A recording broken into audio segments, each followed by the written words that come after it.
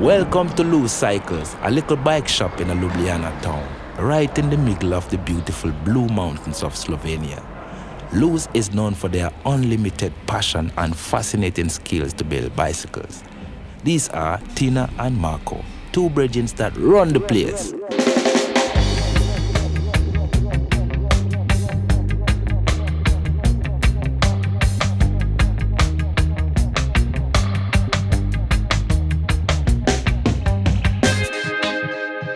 Tina is building a set of wheels for his new bike using Chris King hubs, Velocity rims, Sapim spokes, the good stuff them.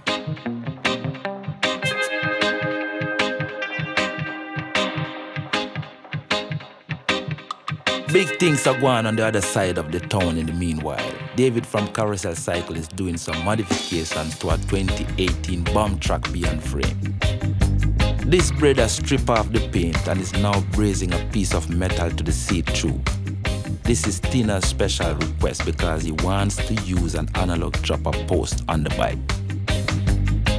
After David is done, the frame comes back to the shop and it's now Marco's turn to add the final touch before the bike gets assembled.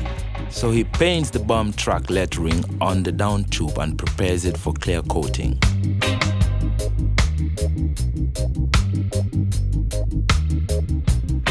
Finally, all the pieces of the puzzle start falling in place, and Tina starts with the bike assembly.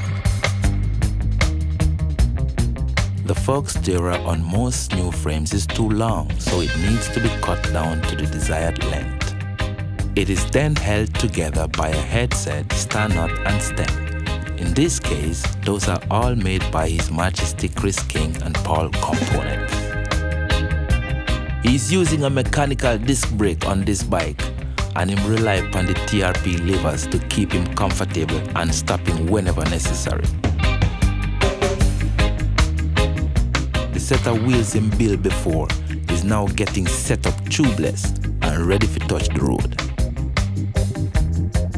Yeah man, this bike will be a single speed, but since the beyond frame is not really single speed ready, let me tell you, there is a magic gear in there somewhere, but it takes a little try to find out. The bike them need a bottom bracket to move, and it most definitely needs a crankset. This one is made in Italy by Ingrid Components, and it fits the wicked color scheme perfectly. I did mention mechanical disc brakes, right? Well, them no make them any better than Paul component clampers. If something is gonna stop Tina, it's going to be this. Before the bike is ready to go, it still needs a couple of things, like the bar tape, the camp and go slow for comfort, and the king cage buckle holders for hydration. See?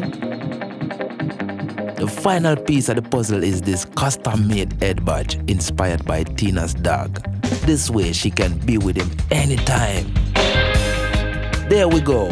The bike is complete and Tina is one happy camper.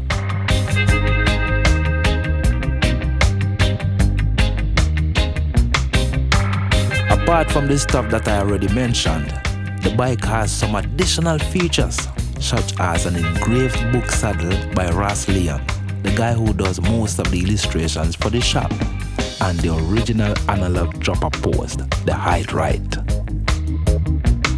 Eventually, no man, even hopefully, there will be more rust and patina upon the frame, but because of the high quality steel that it's made from, it won't cause any internal damage. It might void your warranty though, so better think twice before you do this at home. Let me tell you, if you ever wish your individual dream bike getting cooked, your menu a la carte, link up with the brethren them from Loose. You'll experience a place of pure niceness, airy vibes, and massive skills.